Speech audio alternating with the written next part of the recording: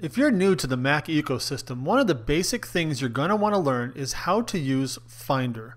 This is a clip from our larger class called New to Mac, and in today's class, David shows you the basics of setting up your Finder preferences so that the things display the way that you want them to. So let's join the class already in session and learn more about Finder preferences.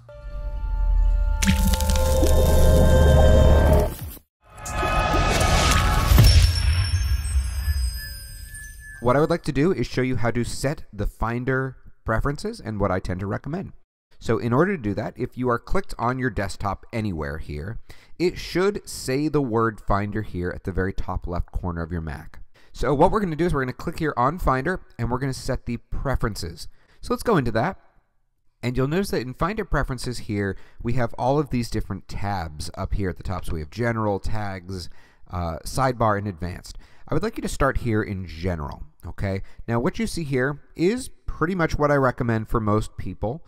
Okay, so I would recommend checking these top four. You don't really have to check the hard drive, or the hard disk rather. That's the thing you see at the top right that just disappeared. Okay, external disks is very handy to access. Okay, so I would leave all those. And this is a big one right here. New Finder window shows what? So basically what that means is that when I open a new Finder window, it's going to go to a certain location. In my case, you can see here, it's going to my Documents folder. So I recommend changing this because when you first get your Mac, by default, it comes on this, which is all my files.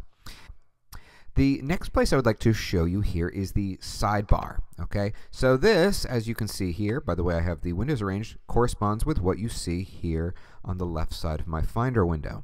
So if you want, you can take a moment and just kind of check these out here. Of course, in the PDF guide that we gave you, you should have an image of this. So you can see here, I chose to unselect all my files. I checked the next 1, 2, 3, 4, 5, 6 options here. We're going to skip a few here, movies, music, and pictures. And we're going to check this last icon right here. Now, it's not going to say PCO on your screen. By the way, it says PCO because for those of you who didn't know, Tech Talk America used to be under a different name. We used to be under the name PC Classes Online, and you know, just the name didn't quite work out. But this should have your name on it, okay? And I would recommend checking that just because it's handy. You might need it at some point, okay? The next one's here. You can kind of go with it. You don't have to. You can see here, back to my Mac, connected servers, Bonjour computers. I'd say for the majority of you, you could probably actually safely uncheck those if you wanted to. Okay, and then down here, I'd recommend checking these bottom 3 under devices, except for the top one. Okay, again, just kind of handy. Tags, you know, some people find tags to be very, very handy, but basically it's a way that you can identify certain types of files and just kind of bunch them all together. So we'll go over that later on. Okay, so as you're going through and you've got all of your settings here, the other thing I want to make sure that you're aware of is you can change how you view each of these. So for example, you may have noticed that here under Applications, I have this icon-like view, whereas when I go into Documents, I have kind of a list here. Okay, so those options are right here. Okay, so this first one here, we'll change it into the icon view. Okay, the next one is a list. Okay, the next one here that you will see in just a moment. Here we go.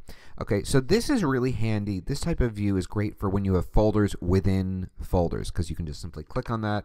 And a lot of you who have Windows, you're used to that kind of view as well. There's an interesting hybrid as well, which is this one right here. It's called Cover Flow. So when you click on it, you'll get kind of a little preview of what it is in this top part of the window, and you can see kind of a list view below. I want to give you a little quick trick, okay, so you all know. If you ever need to just kind of take a quick preview of what a file is, like maybe it's a document and you have different versions, you can't remember which one's which, instead of double-clicking on the document and opening it, instead there's a really handy trick. Just simply tap the spacebar and see how kind of it instantly opens up. It's not actually launching the application pages in this case, but you're just seeing a preview of what it is.